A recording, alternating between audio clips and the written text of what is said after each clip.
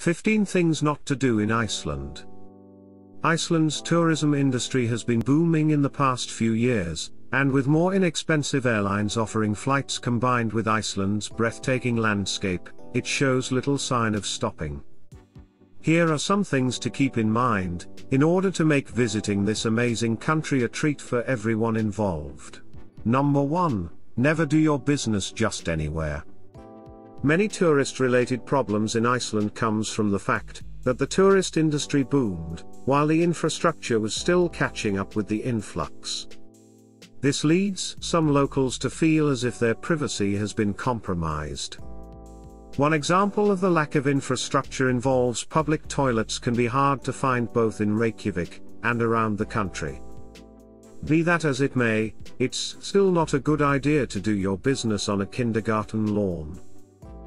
Number 2. Don't crash their rental car while trying to find the northern lights. The thing about the northern lights is that most of the time, they're rather faint streaks of green that you can easily confuse with clouds. So, don't try looking for them while driving. If the northerns are out, you'll see them. You won't have to look. There's nothing more aggravating than seeing a rental car that has fallen off the road because of a driver who was distracted by a cloudy sky. Number 3. Avoid buying bottled water in stores.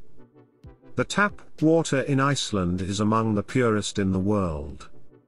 It's neither chlorinated nor fluorinated, simply because there's no need to do so.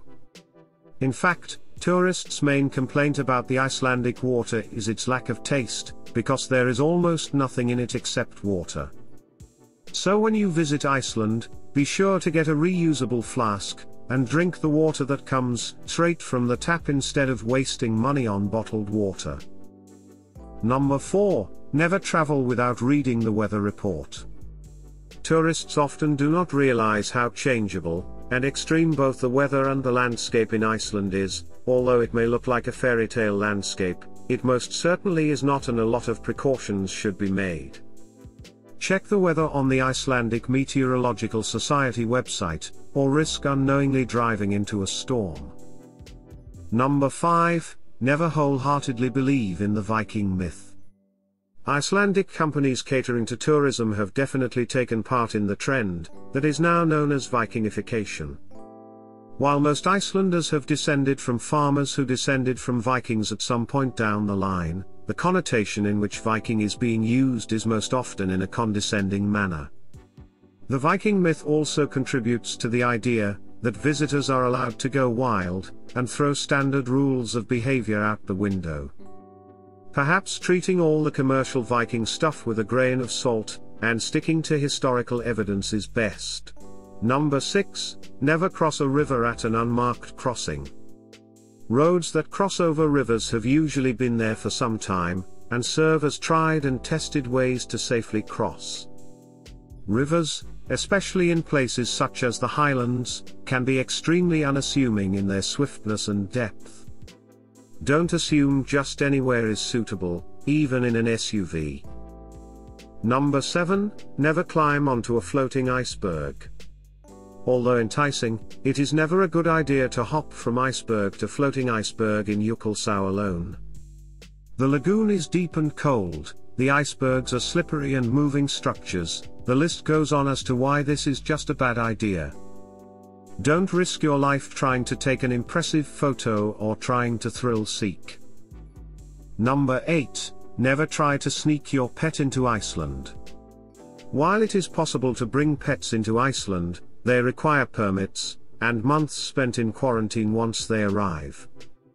The reason is to protect Icelandic animals from diseases that don't exist on the island. Don't try to sneak any pets into Iceland, or risk them being immediately killed. Number 9. Never camp or car camp on private property. In some remote places, it is difficult to tell what property is okay to camp on and what is not. In the East, there were too many RVs on private property which didn't go over very well with locals. It is best to follow the guidelines, and if unsure, just ask. Number 10. Never litter. While this should go without saying, it is still a problem everywhere, and not just among tourists in Iceland. It is dangerous for wildlife, such as grazing sheep and bird life. It is also a discourtesy to the tourists and visitors following afterwards, especially at natural hot pools in the countryside. While not all litter can be pinned on tourists, no one wants to see this beautiful landscape littered. Number 11, never disobey pool etiquette. A big poster from the National Center for Hygiene, Food Control, and Environmental Health guides people in 5 languages on how to wash before entering the pool. There is also a sign informing people that washing without swimsuits is required. This is in order to keep the water in the pool as clean as possible. Number 12, never disturb the moss. The Icelandic moss is very delicate and takes decades to grow. Do not tear out clumps in order to spell out a message unless stranded, and hoping a helicopter will spot you.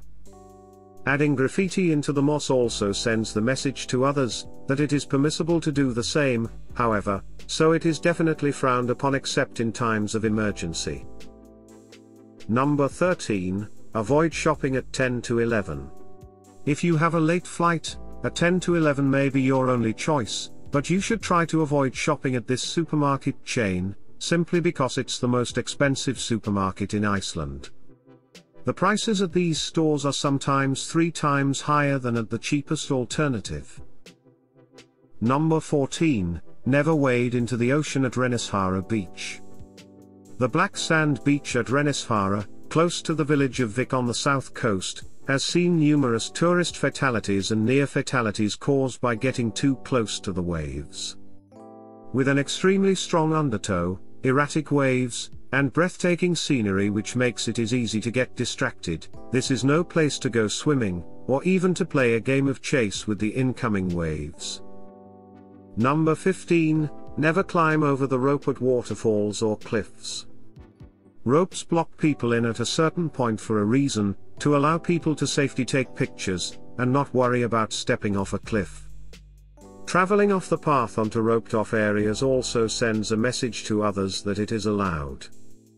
It is definitely not in the best interest of anyone, least of all the volunteer search and rescue team, that may be summoned to help because they must risk their lives for something that could have been so easily avoided. Thanks for watching. Make sure to subscribe to this channel.